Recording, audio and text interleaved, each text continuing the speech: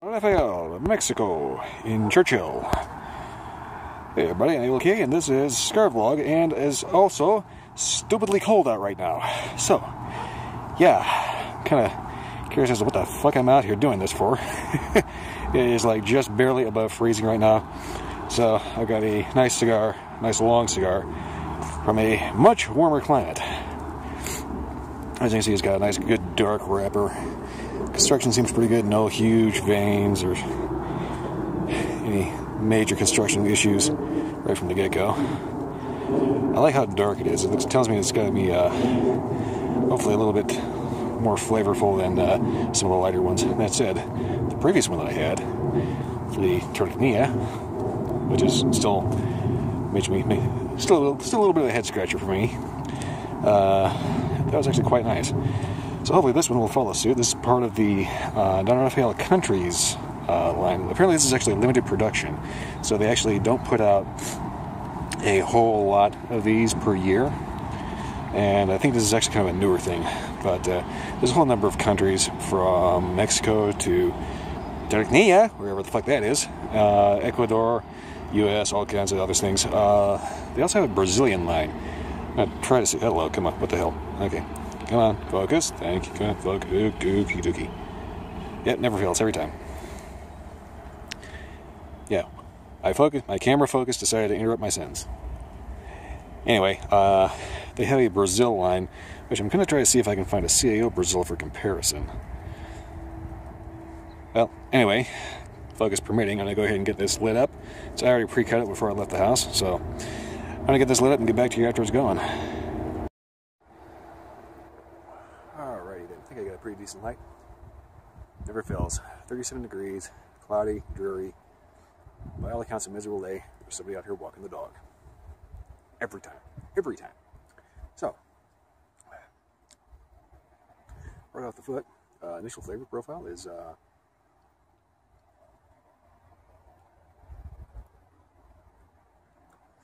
kind of leathery. A little bit of leather with a slight pepper in the background. Interesting.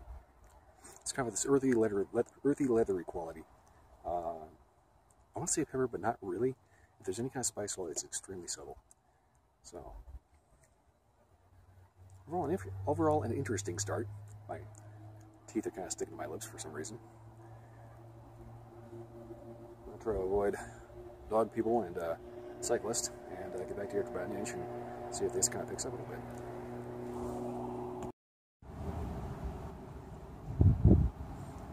Alright, so about an inch in. Honestly, it's kind of giving me some serious coffee vibes. The thing is, it's all very, very subtle. I'm kind of hoping that it does me, tortilla dead. I can't get over the name tortilla. I have no idea what the hell that means. It is still bothering me.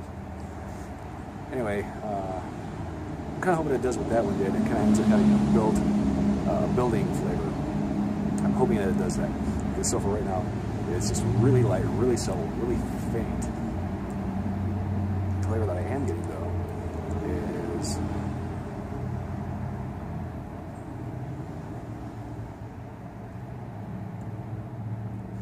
like I said, kind of like a coffee vibe.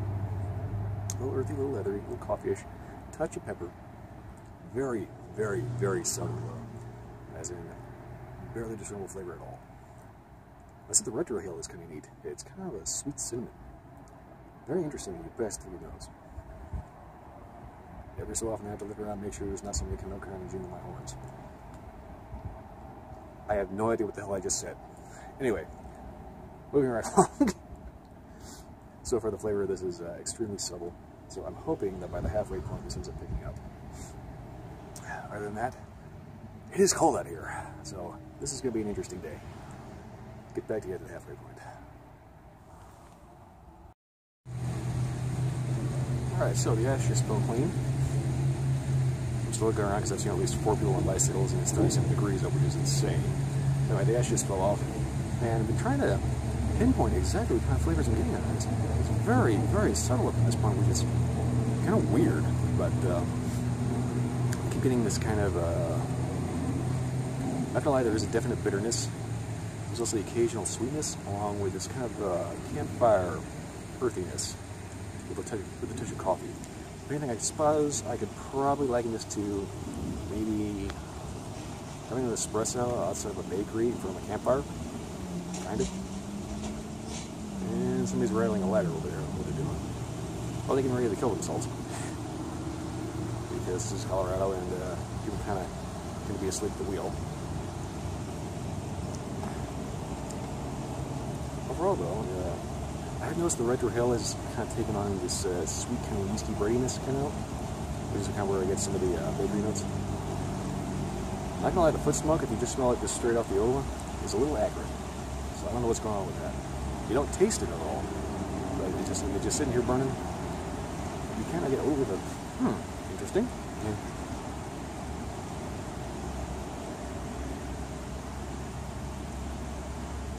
Still, just the flavors are just really, really light, so I'm having a real hard time trying to pinpoint exactly what I'm getting out of this. Anyway, I'm going to go ahead and take the bands off here, and typically the band is supposed to be right here. It's kind of sad to do a little shimmy up and down to the actual stick here, so I'm going to go ahead and take these off and get down to about where the band would be, and I'll give you another update then.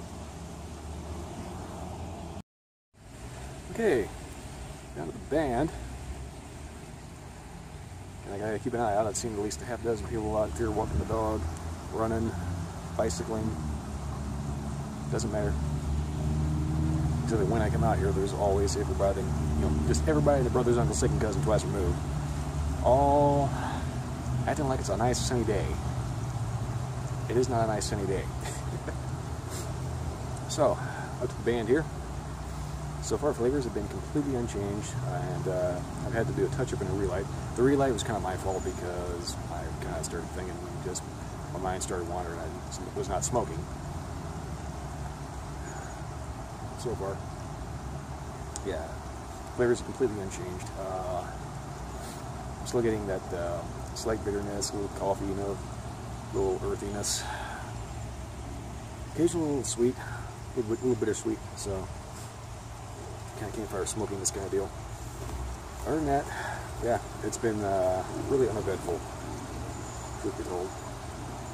I have over noticed that the draw was starting to get a little stiff. And I looked at it, and I don't know if you can see it, but there's definitely starting to get to be a little bit of a tar mix in the leaves.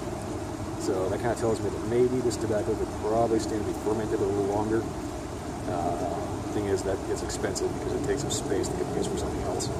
So if you happen to get a box of these, I would definitely recommend maybe aging these for a year or two, upwards of about 5 years.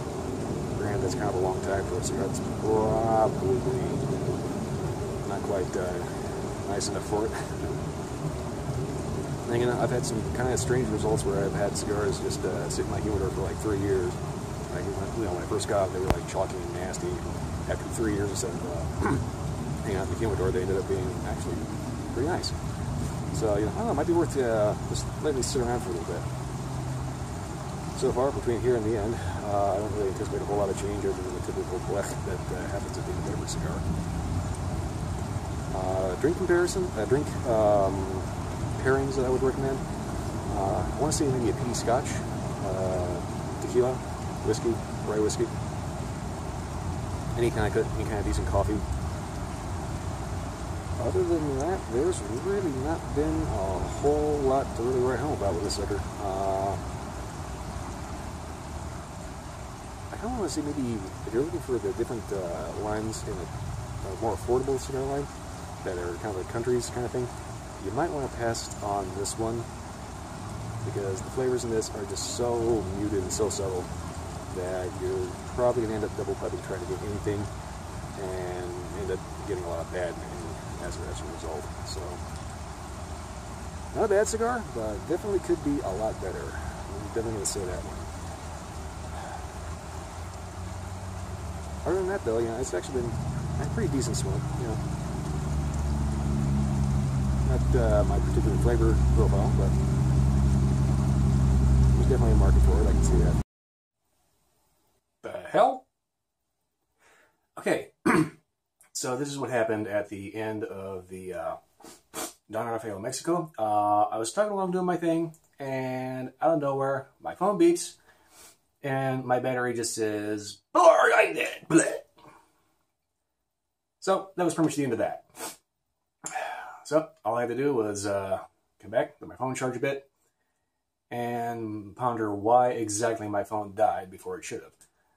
Only thing I can chalk it up to is cold. It was cold as shit outside, and that is notorious for killing battery life.